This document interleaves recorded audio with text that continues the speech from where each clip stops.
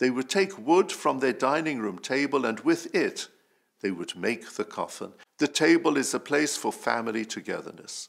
We have shalom, shlom bayit. Our tables bond us together as families and give us many memorable experiences. So much goodness happens around the table thanks to hachnasat orchim, fine hospitality, and bringing needy people to have their meals with us.